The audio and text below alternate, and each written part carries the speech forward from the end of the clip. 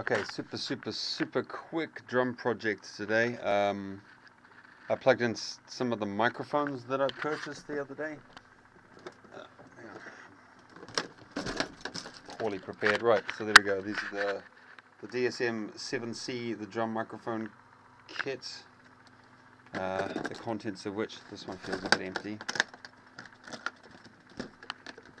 Looks a bit like that. Inside you have the drum mic goes here. Yeah, the drum mic, good one.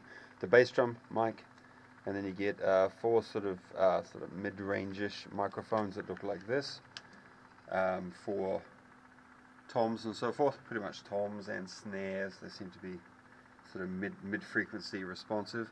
The one on the bass drum is actually on the outside of the bass drum. You can't see that very well, but it's right there. It isn't actually within the bass drum, simply because for some reason I don't have any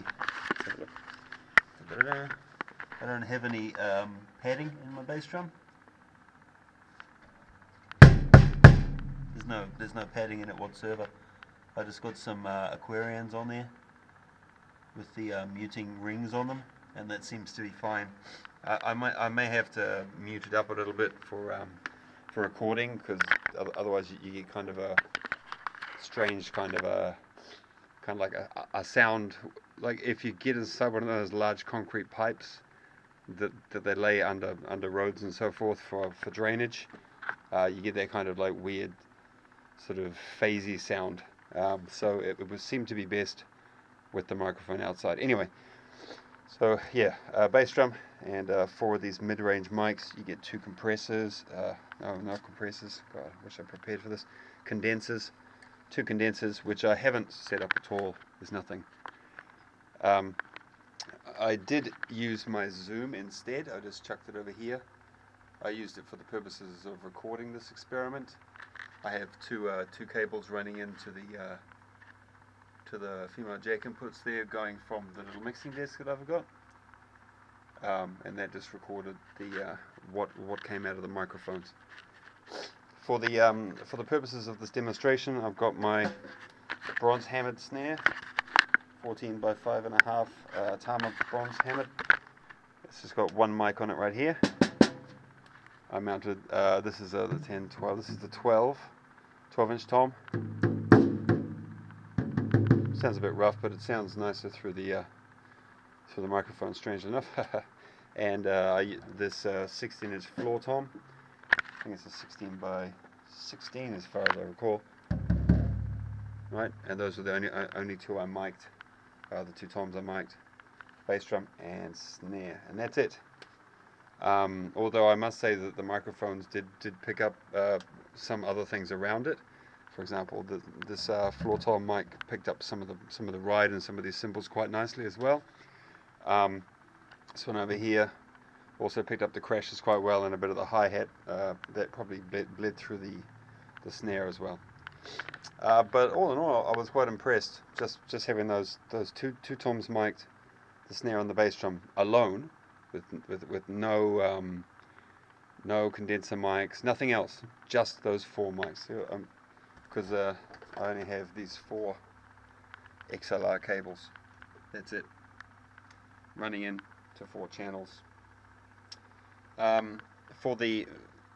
did tweak the EQs, because this mixing desk does have EQs here. So of course, naturally for the floor tom, I took quite a bit of the mid-range off, sort of kept boosted the very low frequencies, which are 80 hertz. Boosted that slightly, dropped out the 100 hertz a bit, completely turned off the mid frequencies really, and like cranked the high frequencies, so you get a bit of nice sort of tap. So it isn't just a thud; it's more of a thud with a bit of punch to it.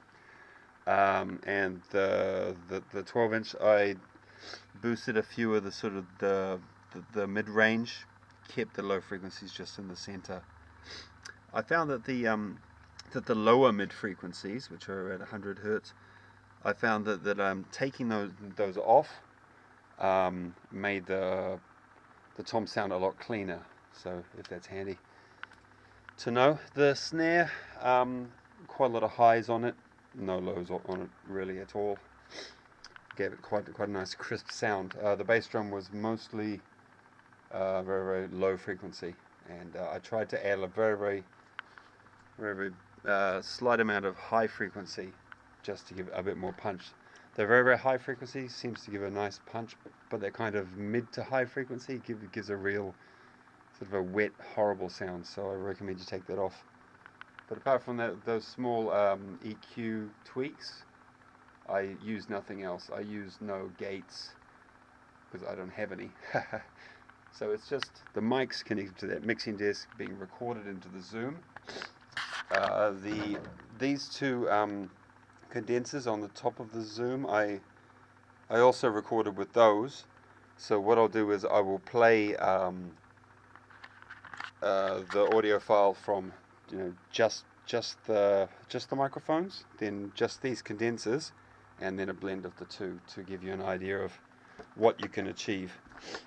But of course, later on I'll be putting these condensers up in the air, two of them, one either side, to get all of the cymbals and the sort of the drum kit in general. I find that condensers above a microphone can actually achieve a very nice sound just on their own.